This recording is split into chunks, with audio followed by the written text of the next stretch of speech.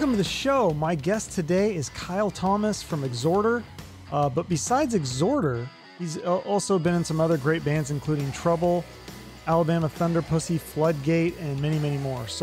And he's also working on a solo record that will be out at some point. But in this episode, we're going to go over his whole musical career from the time of almost birth to right now, and lots of great stories along the way.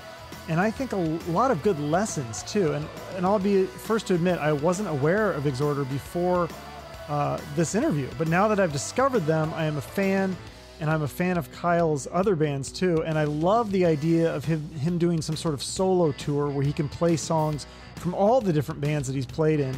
And I think that would just be a badass set list. So we just need to be able to find the right musicians for that. And hopefully that happens at some point. Anyways, here's my interview with Kyle. Enjoy it. Welcome, Kyle Thomas of the Chuck Shoot Podcast. How you doing, Kyle? I'm doing fine, Chuck. Thanks for having me. Yeah, this is exciting. Your fans are going to hate me right now, but I did not know of your band. But after Sean reached out, I started listening. I'm a fan of all your work now. Like I discovered you're in a bunch of bands, and it's all great stuff. I would say which band. Right. Yeah. It's like, well, I started with Exhorder and I was like, oh God, this is really good. And then I started getting into Floodgate and what's the one, Death? Is it Death by Texas? Oh, Heavy as Texas. Heavy as Texas. Sorry. That one was really cool too. And yeah, there's just like the Jones Lounge and the list goes on. Jones Lounge was a little harder to find. That's only on YouTube, but yeah, that was never officially released. Right. So at some point we're going to do a proper release for that, but that's going to take a lot of coordination and effort, and I don't have time for that right now. Okay. Yeah. So, but you could get that on Spotify at some point. I mean, that's not hard to do, to get the rights to it or whatever. Or... Sure. Yeah. Okay. Yeah. So, I mean, you started out and then your first band was Armageddon in 1985. You did covers and originals. And then the first song you wrote was Night Stalker at age 50. That's pretty cool. Correct, man. Done your homework. Yeah. So that's exciting. Yeah, to write a song that young, that's got to be, that's pretty impressive. Like some people don't get into it until later in terms of songwriting. A little bit of an advantage because before I even picked up a bass, and I picked up the bass when I was, I think I was 14 going on 15 perhaps. No, I was 13 going on 14. So I started playing the bass, 8th grade. But I had 5 years of training, like actual private lessons training on trumpet. So I had a really strong foundation of music fundamentals. And, I gave up on the trumpet. I never really wanted to do the trumpet. I wanted to do the saxophone because I figured I could, get a bunch of babes playing the sax, and my dad couldn't afford it. So I ended up stuck with the trumpet, and who wants the trumpet player, right? Right. The trumpet. Well, it's funny that even like you thought sax was cool, because like now that seems like an old man instrument, but like I do remember in the 80s, like that was kind of like the cool hip thing to do, was play the saxophone. It was like sexy. Yeah, there's like maybe 2 or 3 sax solos in the world ever, or sax appearances that aren't sexy, and they scream to me in the night like like nails on a chalkboard. But I was totally about the sax when I first saw it in 3rd grade, when the music director was trying to recruit people, and I just knew I had to have it, man. And I got stuck with the trumpet. I got really good at the trumpet. I just never had a passion for it. I never wanted it. But I'm grateful now that I had those 5 years of training on it, because what I gained out of it mostly was just comprehension of the fundamentals of music, which is critical for a musician. It's not a deal breaker if you don't have it, but it makes a huge difference. Your timing, your pitch, all kind of stuff. Yeah. It seems like music spoke to you at a young age. I've been doing these interviews for, I think I have 160 or something. And I've never heard of somebody, your first music memory was when you were still in diapers. You actually remember hearing the Beatles. That's crazy. Yeah. Yes. And it was, probably a year or less, year and a half after they actually broke up, that that I actually had that experience. And in a cloth diaper. It wasn't even the disposable kind. It was the kind that held together by a big baby pin, And, yeah. I remember hearing come together. We had it on 8-track, and it was playing in the living room, and I was running, playing, and I heard, one thing I can tell you is you got to be free. And as soon as I heard that kick drum pumping that, man, I just stopped and I started shaking my ass to it. It's amazing you can remember that far back, though. Like I'm trying to, like, my first memory, I don't even know if I remember anything before 5. Like, that's crazy. I have a lot of memories from early on. When we were kids, or, you know, getting towards teenage years, my friends, lifelong friends, and my brother and all, they like, man, Kyle, do you remember this? Because I was the one that always remembered. They'd all tend to forget things over time, and I don't know. I just always bookmarked them. Now, ask me what I had for lunch yesterday. I don't know. But all the old stuff, you know, that short-term memory versus long-term memory thing. You know, I guess I burned up too many brain cells in the 90s. I heard it fun, but I couldn't verify that. I don't remember. So your singing style, I mean, is it hard to sing in that kind of screaming style? Like, how hard is that on your voice? And especially as you get older, is it get harder with age too? Actually, for me, it's easier to sing like that than it is to sing clean vocals. Really? Yeah. Now you have to do it right. And really, it's funny that you say that, because when I finally got pulled into singing, which wasn't my choice, I was a bass player and made the mistake of opening my mouth at some band rehearsals. And then the next thing you know, everybody wants me to sing and give the bass gig to somebody else, which I wasn't happy about because I was a bass player. But by the time I joined Exhorder when I was 16 years old, the next year I said, well, I'm going to join the school chorus and, you know, see if I can just get a little bit better. And I really made a mistake, and it was a disservice to myself to set the bar that low, because I ended up excelling at choral singing. And it was probably the best musical decision I ever made to join the chorus, because it took me from being a guy who can just get the job done with singing to actually being, like, now I'm an instructor. I teach. I have, you know, a dozen students that I teach every week. So I've accomplished quite a bit in the choral singing world, and singing on stage with a symphony to a, you know, sold out theater 2 nights in a row singing Beethoven was hands down the most incredible musical experience of my life. Better than any heavy metal gig I ever played, or punk rock gig, or anything like that. So learning that style probably saved my voice. So I have a lot of students that started out, you know, singing. Some of them are recording artists too, and they started out singing like I did, singing extreme, and then, you know, come to me for help for things like that. My voice hurts. I think I'm doing this wrong.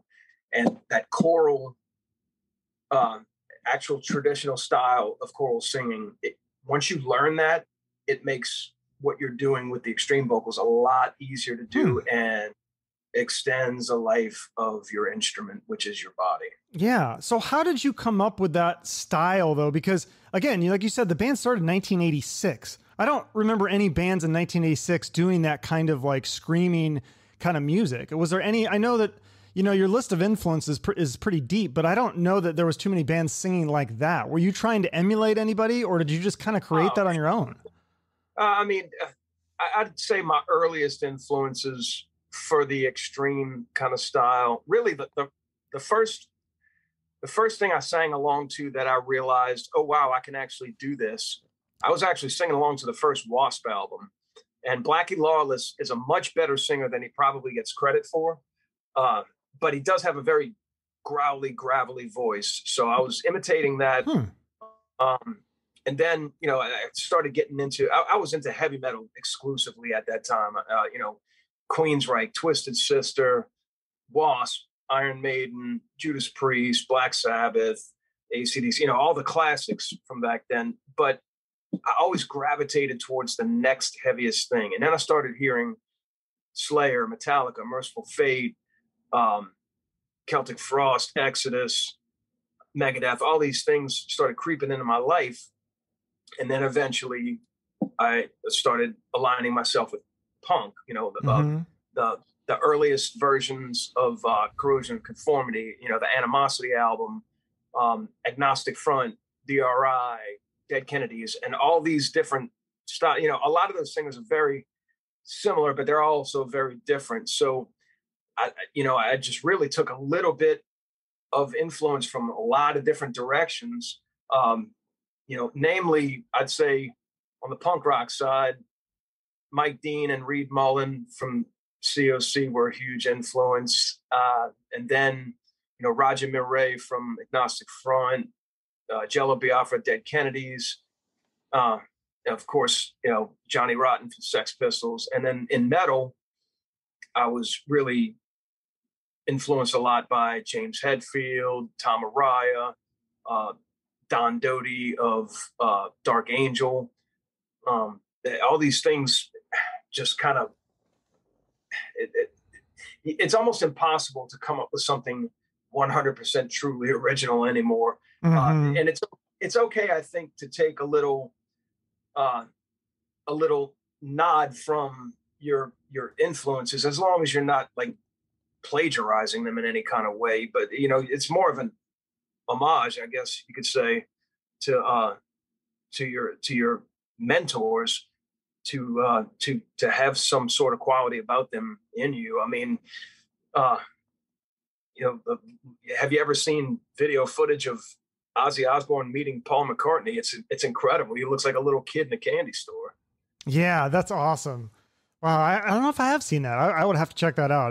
That sounds amazing, though. That's really cool. So yeah, so that's interesting that that you mentioned that a few times, how you guys were kind of more embraced in Exhorder. You were more embraced by the punk scene than the metal scene. Why do you think the metal scene didn't embrace you guys? At the time, hair metal was a big thing. Okay. Now you're talking summer of 1986 is when we debuted. And for the love of Christ, we were as ugly as sin. I mean, we were just incredibly unattractive young men.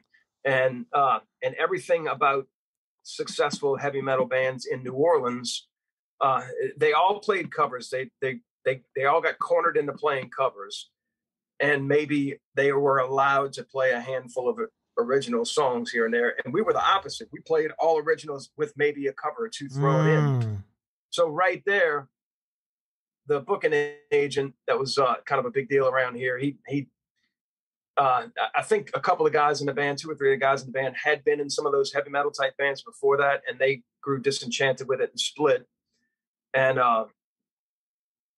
then, by the time we put everything together, it was just, no, we're going to do it our way. Well, between that and just the fact that we wore regular clothes, we didn't wear spandex and makeup and teased hair. We didn't do that stuff. So we were just not a part of the metal scene hardly at all. I think we did one gig under that promoter, and that was a one and done thing. It was kind of like an all day, 10 bands on a Sunday afternoon kind of gig, and we stood out like the turd in the punch bowl, and but when we did our very first gig, the punk rockers, we had all started going to see the punk rock gigs, and there was a group of punks called the Swamp Rats, and they were basically, just fans that got together as a group and promoted punk rock gigs. I mean, I saw Agnostic Front, GBH, DRI, my first summer introduction into punk. A lot of really great gigs, and I mean, they had been doing it well before I went to my first gigs, but they were the ones. They said, "Y'all want to play? Okay, no problem, come play." And we just connected immediately with that mindset, that theme. In fact, the first gig we ever played, there was a lot of local band. It was mostly local bands, but actually No FX actually played that show. That's a big one. Yeah. So then how did you get signed? Because you did get signed eventually. So you must have built up a following through the punk scene. Yes, we built it quickly. We did maybe 2 or 3 gigs as a support act for the bands that were the bigger bands around here.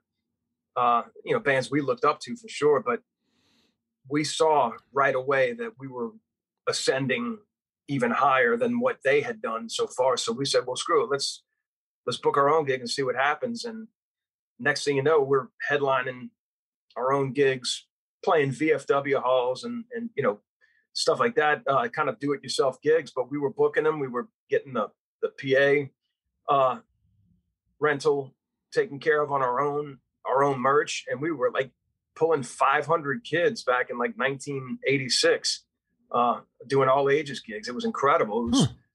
It was so special at the time to be so young. And we really had no idea, like for me right now, like 500 people now is a good gig, but that's what we were doing in the 80s, Yeah. Well, it's easier to get kids to go to shows back then too, because there wasn't YouTube and TikTok and there was less stuff to do. Like they wanted to get out of their parents' house. Now kids like want to stay home. There was also, it was also a lot harder for the parents to keep track of where the children were. True. Yeah, that's a good point. Tracking apps and stuff. My parents, had they known half the stuff that I did, they probably would have busted me upside my head. But that we just found a way to get it done and stay out of trouble. I got into a lot of things, but I wasn't a kid who was like in and out of jail or anything. So I think I just towed the line a little bit. Yeah. So why didn't you guys? I heard you say you didn't have a manager for Exhorder, and that might have been one of the biggest things why your band didn't get bigger. Because I think it should have been huge. Like I think it's such a great band. Why didn't you have a manager? Was there? Well, what we failed to have most of the early part of our career was what's the best way that I can say this? We failed to have a shared vision about how things needed to be done. And there was a lot of disagreement from within. And that really killed us every time. Every time we broke up, it was because it came to some kind of climax where we disagreed on something, whether it was artistically or business-wise. But that killed this band so many times. And every time we get back together to try and breathe life back into it, it always came back bigger than it was before. It's the most insane thing, and this last time around, 2017, when we put it back together again, same thing. Here we are, when we leave, there's a plateau here where we could have been, and we debut back here. So we're always chasing where we feel like we should be. But this time around, it was a blessing to come out with this band being in such demand. So yes, I firmly believe, and I don't mind saying this, and somebody can say I'm full of myself, and I don't care. If this band had never failed, I don't have any reason to think that we could be as big as any of the bands out there right now. At least to the point where it's a fully functioning headliner everywhere we go. Will we be as big as Metallica? I don't know. Maybe not.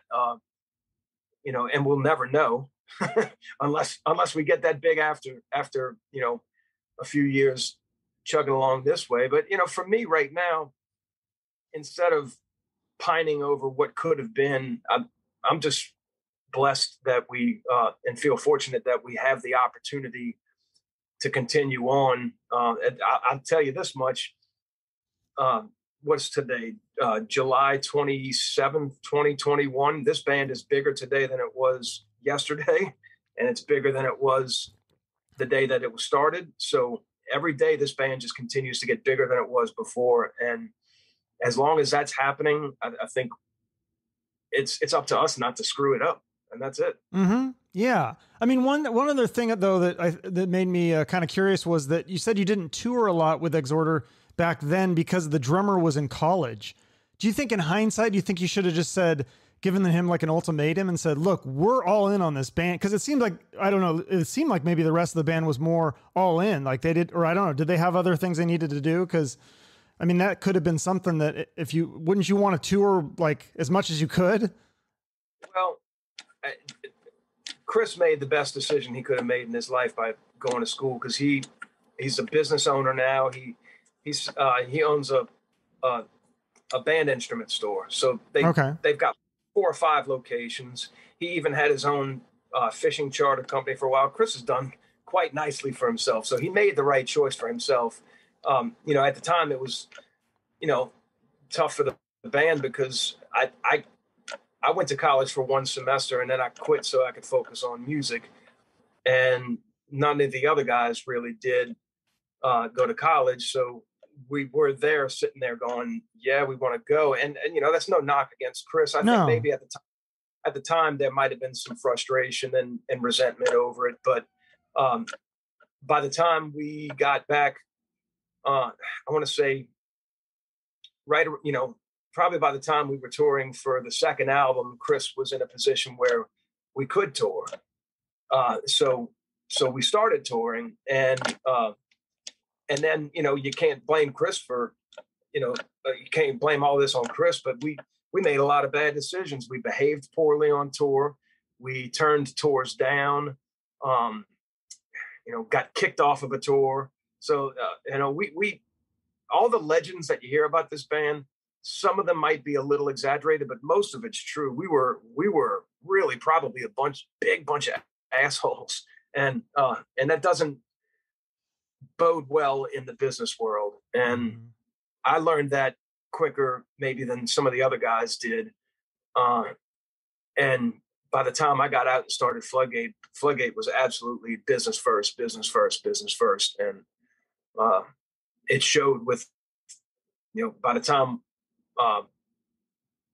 the end of 1996 came around, we were doing direct support for Sepultura on the Roots tour, playing hockey arenas. This big difference from getting kicked off of club tours. Yeah. So wait, which tour did you turn down with Exhorder? Were these big ones, or? Some of them we turned down just because we couldn't play the gig because we didn't have a drummer available. But there was, I can't remember. I think there might have been tours with like Sepultura, bands that were of our ilk and right around at our level. At the time, I would say Sepultura really hadn't broken yet. So they were maybe, if we weren't on the same level, they were just a little bit bigger than we were at the time. Wow. So, that could have just as easily been us playing on that hockey arena tour, Gotcha. If we had done things right, but we didn't. We made a lot of mistakes. Yeah. So you try to learn from those mistakes. So then, let's talk about Floodgate. You mentioned that you took a business class at community college and you wanted to run this band like a business. So how did you do it differently? Well, for starters, we didn't threaten anybody with violence when things didn't go our way. Okay, that's a good tip. All right. Yeah. That basically what I did was, for starters, I got management, and we actually had Chris Nail from Exhorder, the drummer, was our manager for the early years, and he oversaw our business dealings. Helped me deal with the record label, and liaison for this and that, and really I just kind of I set a really high bar that of things that I wouldn't settle for less than. So we were very adamant when we did our negotiations with Roadrunner that things needed to be a certain way, and we ended up with a really solid product. That album has stood the test of time. A lot of people I know still listen to it daily, and there's a lot of people, that critics and stuff, that hail it as a classic and as a pioneering type of album. And I look at that album and I think it's really good. It's not quite what I envisioned it becoming, but that's what happens when you're young. You need to have a label to approve of this and that. There's a producer involved that you've got to kind of agree, come to agree to disagree on this and that with. So at the end of the day, I'm still happy and proud. I'm happier with that album now than I was probably when it came out. But we were really just kind of in the early writing process for that band, and the stuff that we were writing around the time that everything kind of fell apart for us. The music was just so much more mature and involved. But it is what it is, man. We attracted people.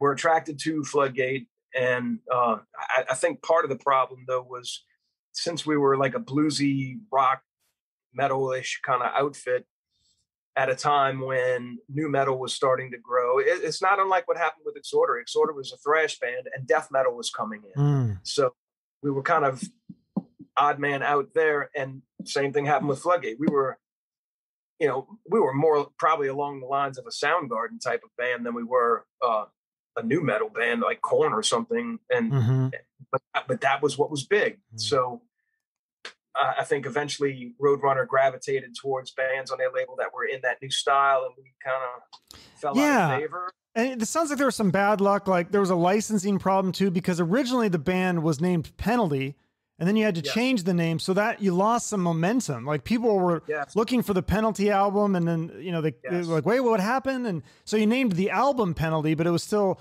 you probably lost a little bit of momentum there. And then there was like this radio station that finally played your song on the radio in Ohio, and then they got a business, and it was just like, and it sounded like the label didn't put a lot of support into the album either, which is.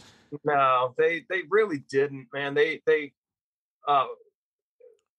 We kind of got that tour with Sepultura on our own merit. We were contacted directly by Gloria Caballera, and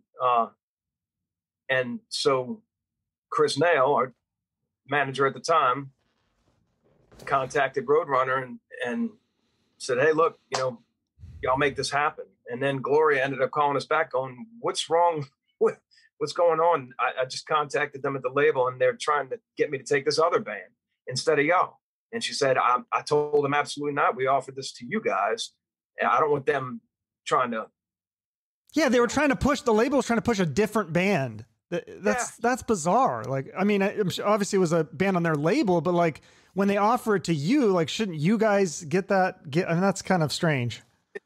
Especially when, okay, let's say that you're the label and you're not happy with the way things are going for this band.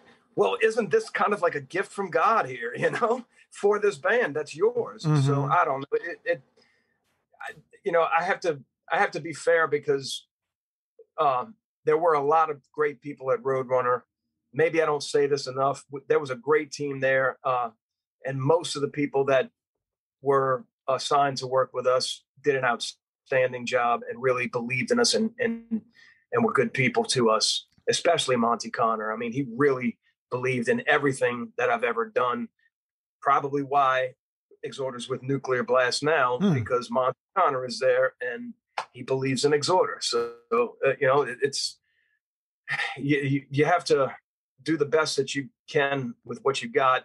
And when I've got a team of people that believe in my product, I always try to keep a good relationship with them and make it, give as much as it is take.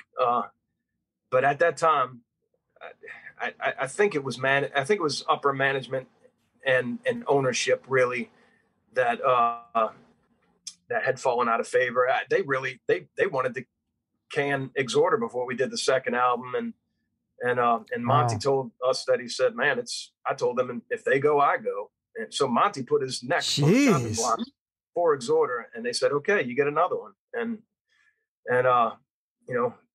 that one did okay, but between us getting kicked off of tours and thrash metal was just kind of fading away at the moment in favor of death metal. It was just kind of a death knell for us. Yeah. But like you said, one of the things you learned was don't be an asshole to people, be nice.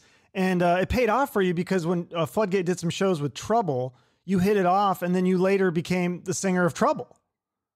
That's just it, man. I was raised in a way to treat people as you expect to be treated. And, sometimes you have to draw a line and stand up for yourself, of course. But, for the most part, most business uh, that's done, and there's a lot of shady business out there, but most of it's done on a handshake and a smile. And until someone Hmm. gives me a reason not to believe that that we can have a good relationship like that, I try to maintain one. It just makes sense. Yeah, no, that's awesome. And so that was another band, and then another band you were in, Alabama Thunder Pussy. Love that name. But you said that was the hardest working band that you were ever a part of. So how was that different than other bands? How did they work harder? Well, when they first started, that was in a time around the time probably that Floodgate was ending for me, and I had decided to start a family and just kind of take a new crack at life, put music on the shelf. And so I got married, I had children, and so I wasn't really involved with the scene at all. But I can remember driving my work truck on my way to my daily job and seeing posters on telephone poles, Alabama Thunder Pussy, and it wasn't like one time. It was like over several years, every few months, I'd see Alabama Thunder Pussy, Alabama Thunder Pussy. I was like, man, that band's always playing. And and then by the time I got introduced to them, it was after Katrina, and my first marriage had failed, and I was in a transition point. So I was like, man, let me try music again and see what's going on here. And so they invited me to try out. I did, and got the job, and we did the album. I'm so proud of that album. It's a really good album. A lot of things I wish I had done differently, but that was my first album in, I want to say, probably at least upwards of a decade. So Wow. I kind of get my feet wet again, and that was a learning experience for me. But along the way, they were very efficient. They had at this point recorded five albums before that, something like that. Like I said, I really didn't know much about the band before I even auditioned for them. So I wasn't. It wasn't like Trouble, where I was a fan of Trouble and I Mm-hmm. joined Trouble as a fan. I do like Alabama Thunder Pussy's back catalog. I do, and I admire it greatly, and the members that were there before me. But it's not something I grew up on. So it was just I had to learn the old songs when we play them live, and I enjoyed every minute of it. It was great. But I don't know. We played so much. We were road dogs. They had a very efficient style of writing. Mm. They get the songs in a good format, and then I'd come in and say maybe, well, let's add a measure here in between this and that, just to give me a break for breathe. Let the song breathe in between verse and chorus. That's about the most as far as arrangements go. They had everything pretty much set to go and laid out for me Hmm. quite easily. And man, I want to say we probably played 150 shows over 18 months. Uh, so that was a lot of touring. We didn't like it all went back into the band as far as I could tell. So it wasn't like we were making money doing it. That was the hardest thing for me because I had two very young children at home. Mm. Here I am, helping build this thing in a grassroots stage for the next level. We were getting good tours. We toured with Obituary. We did a headliner in Europe with Firebird, which is Bill Steer from Carcass's band at the time. And then we do a lot of do-it-yourself tours around the States. So we just go play everywhere and Hmm. anywhere. I worked a lot and ended up with not very much to show for it. At the end of the day, I'm not angry about it like I was at the time. It was frustrating at the time, but I mean, if nobody else was getting paid either, then it is what it is. Hmm. I think that it was just the band was getting fun. We were funding the next thing with whatever we Oh. get paid with. And it's tough when you never pay yourself, man. I can't do it. Like now, when we play shows, I have to pay the guys in the band to play the shows. If I Sure. don't, I'm not going to keep a band. So Yeah. So that's a hard balancing act. I mean, you got paid something, I'm assuming, right? It wasn't 100% went into the band. what back then? Yeah. I never got paid anything for playing an Alabama Thunder Pussy gig. No. What? No, I'm not kidding. Wow, I thought it was just like a percentage. You're saying 100, you didn't get anything. How about this? Before 2010, I never got paid a dime for playing an Exhorder game. Wow. Oh man, it's so heartbreaking to hear these stories. I hear too many of these. It's sad to me because you guys are so talented, and the fact that you're not getting compensated for that, it's heartbreaking. Yeah, I mean, either it all goes back in the band or somebody's getting the money. It's one of the two. Yeah, because if you're playing, festivals and all these shows, I mean, even a club show, there should be money coming in. There's people paying to get into the show. There's people paying for drinks and things like. I'll tell you, under my watch, it's never going to happen that people are working and not getting paid. It's just, I own a home. I have, vehicles in my driveway. I've got to have income, and all the guys in my band are either my age or just a few years within. None of us are looking to do this as a grassroots thing. We've got to make money. You have to, Yeah, no, that's obviously, the thing that's going to drive some of this, and just you got to pay the bills somehow. So yeah. What about, so yeah, like I was saying earlier, Heavy is Texas. That's what it is. I love that band. Is that band still active? Sort of.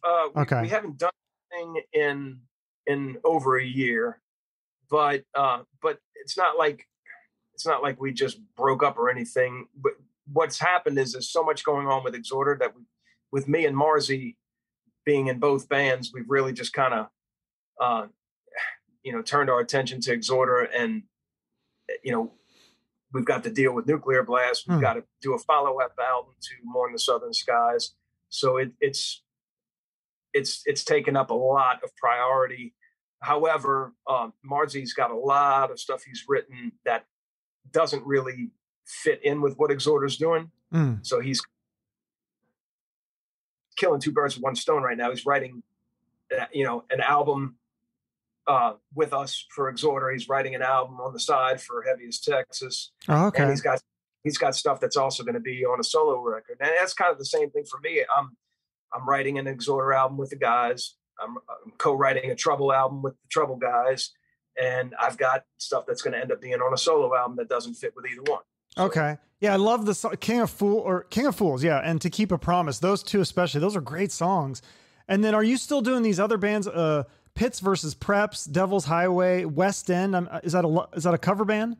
West End's just a local cover band. Yeah. Yeah. Okay. But the other two, are those just one-offs or? I mean, it's kind of the same thing. Pitts versus Preps just kind of stopped probably about 10 years ago, 10 years ago. We just hadn't really done anything. Now we have an album in the can that needs to be released. In fact, I was just talking with one of the guys in the band about that yesterday. We're actually going to finally release that second Pitts versus Preps album. It's just too good to be sitting there collecting dust. And it's our heart and soul. We put a lot into it. And it's a really good sounding record. So there's just so many different, I've got so many irons in the fire. Like for me to get everything done that I need to right now, I need either like a multi-million-dollar investor or, just like a team that handles all of my side things right now. God, that would be so cool. If I won the lottery and got like that, like, what is the one where it's like 500 million or something? I would like make so many dreams come true for bands and like for myself. Cause there's certain bands that like, I don't ever want to play a show. I'm like, what if I won the lotto and I paid you like an absorbent amount of money to reunite? They're like, well, okay, maybe then. I'm like, I need to win that lotto. So that would be cool. But yeah. So tell me about your solo record. You said you started writing for that. When is that coming out? Does that have a release date yet? Or is it just? I've actually got some songs that I started back in the late 90s that were actually intended to be on the second Floodgate album that I finally finished up all these years later. And some of it's newer stuff within the past, year or 5 years of, new material. So it's gonna have mostly a rock flavor, but it's gonna have, a lot of different elements to it that I have the freedoms and to not be within the shackles and confines of the other bands that I'm in. Because if I record and write something for Exhorder, it needs to sound like Exhorder. Same thing for Trouble. It needs to sound like Trouble. Trouble is an identifiable band that has its own image. Mm-hmm. You know, that's not to say that we can't experiment in Trouble, but it needs to sound like a Trouble record. Mm-hmm. And same thing with Exhorder. But for Floodgate, if I want to do, for my solo record, rather, if I want to do something that's along the lines of Floodgate, I surely can. And then if I want to throw like a, I don't know, like a folky drinking song on there, I can, because there's no expectation other than, well, this is Kyle Thomas from this band. I have the freedom to do anything. I can do a cappella choral arrangements if I wanted to. You know, yeah. You know what would be cool about that too is that, like, if you toured as Kyle Thomas, then you can do stuff from all the bands that you've been in. You can do like the greatest hits of your catalog, because you have so many bands and bits and pieces. I think that'd be really cool to see a show of your solo. Because what's that? That you're onto something. Yeah, right. I mean, I think that's because otherwise it's like you said, there's certain things that don't fit with all the bands, and you can't do Heavy as Texas songs in Exhorder. Just but if you're Kyle Thomas solo, then it's like you do things from everything. That would be cool to see. Sure. I mean, look at the Beatles from start to finish. Just and a lot of the bands like that, like Rolling Stones from start to finish, that they almost were different bands in different time eras that they existed. So, but now, like, you know, you go see a Rolling Stones show, and if they play Get Off of My Cloud, everyone's, hey, it's great, Get Off My Cloud. And if they do Miss You, which is totally different from that, you know, or right. Undercover of the Night or Start Me Up, you know, these songs are all so different eras of music, but it's the Rolling Stones, so you get to see it. I don't have that luxury with Exhorder because we did 3 albums, and they're all, you know, fairly similar. You know, they've got their identifiable differences, but it's still Exhorder. And you know, for me to go and do a you know, some kind of, I don't know, weird, funky, like true funk thing with Exhorder. Exhorder has its funk elements, but I couldn't get up there and do like, I don't know, September by Earth, Wind and Fire, Exhorder style. It'd be weird, you know? Can you do those songs though? Cause like you play in these local cover bands. So do you play more mainstream, less heavy stuff in those cover bands? With the cover bands? Yeah, the cover bands. I really didn't start doing the cover band thing until, I want to say, about 2010, 2011. And I went down to Bourbon Street and started working in some of the house bands there. And it's basically just rock radio hits mostly, you know, but you might play Bad Company, you might play Rick Springfield, and you might play Journey, and you might end up playing Play That Funky Music, White Boy, you know, just whatever the crowd is into. But it's based on the hits, you know. Mm-hmm. There's not, and you don't play those kind of gigs without catering to the audience for what it is. So, you know, but it put a lot of money in my pocket and food on the table for my children. So that's important for sure. Yeah. But so I'm assuming that you love playing in your original bands. That's probably way more fun. What is your favorite? I mean, you've toured with Overkill, Obituary, Sepultura, like Typo Negative. I think you've done shows. Is there one tour or band that you played with that really stands out? We've had some really enjoyable tours over the years. This last one with Overkill was for Exhorder. It was the most pleasant Exhorder tour I've ever done. The band being bigger than ever, the camaraderie we had with Overkill, and the team that we had around us. That we had a very happy tour bus, and that makes a huge difference. Yeah. When there's friction on the tour bus, it's tough. And throughout the years, I've been in a lot of bands where it isn't always that pleasant. You know, the Trouble tours are always pleasant. Everybody really loves and respects each other greatly in Trouble and gets along. It's got a lot to do with the longevity of a lineup, is how much everybody gets along. Mm. So yeah, I'd say that the Overkill tour was special mostly because of the pleasantness within our own camp, and the tour that we did, Floodgate and Sepultura, that was my first tour on a really nice tour bus, and it's really to this day the only tour where we were exclusively doing like big shows. Like Sepultura on the Roots tour in Europe, they were big. They were set to become one of the biggest things in metal, if not the biggest at the time. So that was about as top tier of a tour as I could have ever done. So the fact that that was my third tour ever, fourth tour ever, I think, and for the rest of the guys in my band, that was their first tour ever. That's the only tour that those guys ever did, the Floodgate guys. So they got introduced to touring by riding on a fancy nightliner, fully catered, playing to an average of 4,500 people a night. That's a lot of people. Yeah, that's huge for sure. But was that the one? Quick. What's that? You get spoiled quickly that way. Yeah. Was that the one that like some of the fans didn't embrace you guys as much because of the music style differences between you and the headliner? Yes. Okay. Except, there were a handful of shows on the European mainland that didn't go that way. And in the UK, we were charting. So yeah. So they were happy to see us in the UK. But I think the biggest thing working against us was we replaced the Deftones, and Deftones. That's what it was. Yeah. Literally like went off this tour, and we came in almost unannounced and last minute, and we surely weren't on the same level as Deftones popularity wise at the time. So to a lot of people, they were like, well, who the fuck are these guys, I guess. Or, the fact that we were so immensely different from Sepultura. Floodgate and Sepultura were definitely very different bands. And that's the trick with being a support act.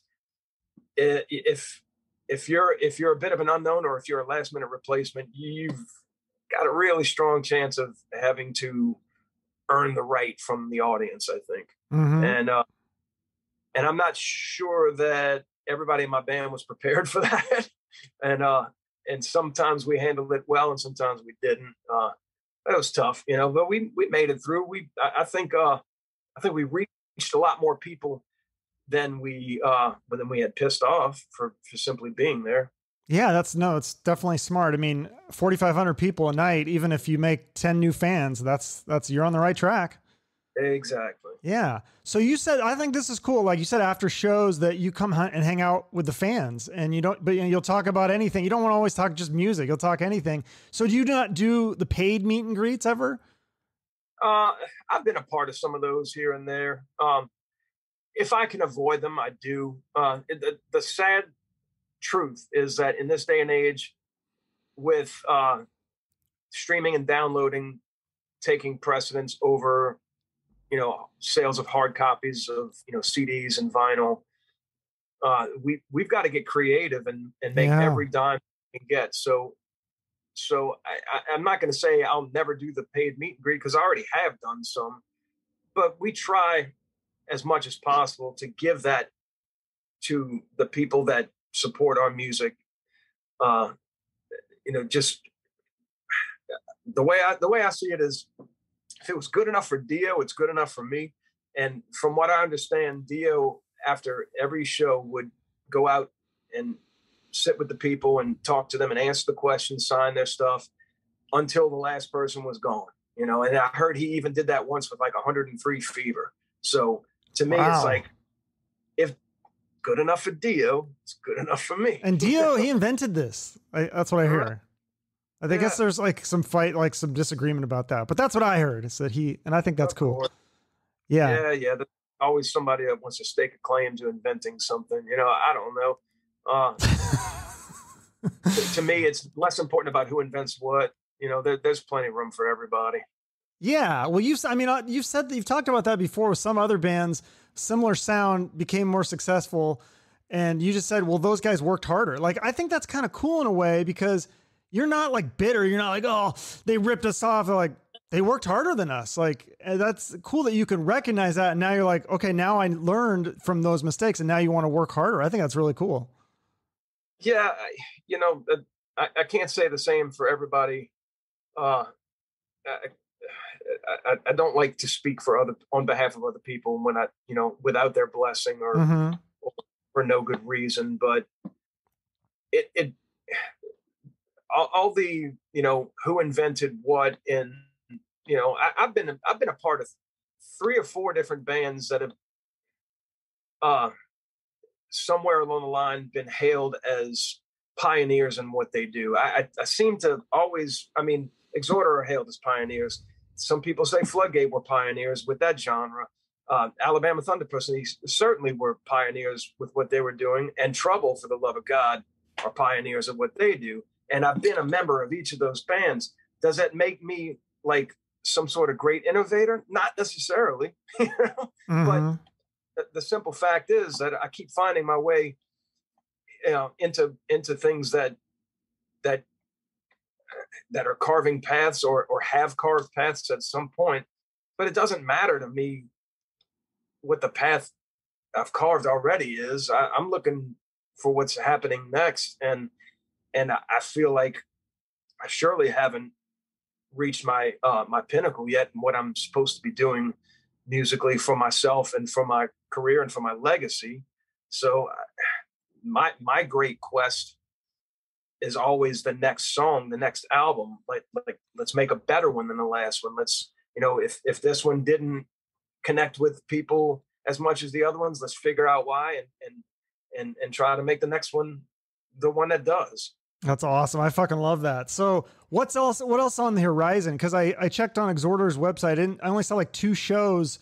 Are you guys going to tour in that band, or are you touring in other bands? Are you going to do some local shows, or what's on the horizon coming up? For Exhorder? For everything. What else? I mean, you said, so is Exhorder have a new album coming out? I only heard the single, which was really good. We're writing now. Okay. This next month, we are actually at the end of August, we're going into the studio to start really piecing these songs we've been writing since the pandemic. Basically, we're in pre-production for a new album right now. So okay. When it will be out, I don't know. I can't see it being out before the end of this year. More than likely, sometime spring, summer of next year. All right. Is a more realistic idea when it could come out, and probably the same thing for Trouble with that new album. So next year, I'd like to think I'll have 2 brand new albums out, and once those albums are completed, I'm going to get more serious about my solo album. Okay. I've got about 6 or 7 original songs that are demoed out right now, and a remake or 2 along the way. But I want to, the bands that I'm a part of that I have people counting on me for, I want to get that prioritized before I really start getting too into my solo album. It's okay to do the pre-production and the early recordings and the structuring of the songs, but to actually commit to going in the studio to record that album, it's going to take a while, and I don't have time for it right now. I've got Trouble and Exhorder albums to finish. Who do you, or where do you record? Do you ever work with Dave Fortman? Cause I know he lives down there. You worked with him on Jones Lounge, right? I think. Yeah. He actually engineered that. And, I haven't worked with Dave on anything else. I see Dave, I don't know, once every 5 years or less. And, I think the world of him. He's a good guy and a hell of an engineer, and great musician also. Yeah. But basically, I do all of my recording at home. And if I can, and if I have to go into the studio, the real studio to do, like when we go to record drums and guitar tracks and bass and stuff, it's always best to do it in a true studio format. But with the right vocal setup, I just do it here at home. Yeah. Okay. I'm just curious. Like, I just thought, man, that'd be kind of a cool combination. The 2 of you on the solo. I mean, he might be a good fit for maybe a song or maybe co-write or something. I mean, he's so talented. The 2 of you working together, I think that would be really cool. So tell me what else New Orleans. I'm going there for the first time. I'm so excited. So tell me, what do I need to do? What are the cool clubs? Where's all the voodoo stuff? What are the good places to eat? What do I need to do? Oh my goodness, man! There's so much good stuff here. When are you planning on coming? Well, the only thing that sucks is like, I think we're coming on like a Tuesday, but it's in a couple weeks. We're doing like a road trip. We're going to go to Nashville and then we're going to drive down south and then go through. We're spending one night in New Orleans. And so I'm going to try to do as much as I can. Do yourself a favor. If you're going to be staying in the city, and even if you're not, it's worth the Uber ride if you're in the suburbs. But Restaurant Rebirth, Chef Ricky Sheremy is absolutely the best, and the restaurant is just an award-winning institution, and it's just slowly rising amongst the most popular restaurants in the greater New Orleans area. Ricky's a personal friend, but he's if he made terrible food, I wouldn't go. Okay, I'll have to check that out. Yeah, that's downtown, right by the convention center. Really amazing food. Restaurant Rebirth, don't forget it. Okay. But also, there's a lot to see. The City Park has all kind of. They got an art museum there, New Orleans Museum of Art. There's free sculpture gardens and botanical gardens. That's always really nice. Also, if you're going to the French Quarter, if you walk along the French Market, there's a lot of cool stuff to see there along the riverfront. It's just there's almost nothing you can do in New Orleans that's a terrible time. But where's the good like voodoo thing? That's what I really want. I'm really interested in the voodoo. I want to see it. Like, I don't want the touristy like commercial one. I want like the one that's like in the back alley, like the real guy that's really gonna freak me out. I don't know, to be honest. You never explore that stuff? No, man, I don't need to. Okay. That's right. You were raised Catholic, same as me. Yeah, I just, it's nothing I ever chased down after. I admire it greatly, and the mystique of it is obviously it crept into the imagery on our last album with More in the Southern Skies with the voodoo doll on the front, But yeah, I mean that's not my place. But you did see a ghost once, I heard. Man, I've seen more things that I shouldn't have seen in my lifetime. Oh shit! I've seen weird things. I've had weird things happen to me. I've seen things in the sky that I can't explain. So, I'm a believer in a lot of that stuff. I not to the point where I want to go out and chase it. Now, I never had a bad experience, but still, it's like, I don't know that I want to what's going on in here? No, like. Well, I heard hoodoo is different than voodoo, and hoodoo is good magic, or so. I don't know. I'm curious about it. I'm a little scared though, but yeah, it's interesting. I love embracing the culture, and I just feel like that's got to be a part of, and definitely the jazz. Is there good hopefully I can find live jazz on a Tuesday. I don't know. I'm assuming there's somewhere. Yeah. If you go to Frenchman Street, okay, in the Faubourg Marigny, in the evenings they have a strip on the first couple of blocks of Frenchman Street that nothing but nightclubs, and they got some rock there too, but it's mostly like funk, blues, traditional jazz, cool. Fusion, anything like that. Just real New Orleans music. If you go Bourbon Street, you're going to see guys like me singing Jesse's Girl. And okay. That's, it's okay to see that once in your life, but I can see that here. I want to see the real live jazz and blues. Go to Frenchman Street. Okay. Go to Frenchman. Very cool. Very cool. Well, I'd like to end each episode with a charity. I think you said there was one that you work with or you want to promote here at the end. Yes. My sister actually has a foundation. She's a cancer survivor, breast cancer survivor. And I always try to help her along with spreading the word on that one. It's the Karen T. Stull Research and Breast Institute. And you can find them on Facebook. But they're an amazing charity. They've been instrumental in helping make 3D mammography which is Oh, really, really, really possible. It's so much easier to detect yeah. breast cancer with a 3D image versus the 2D.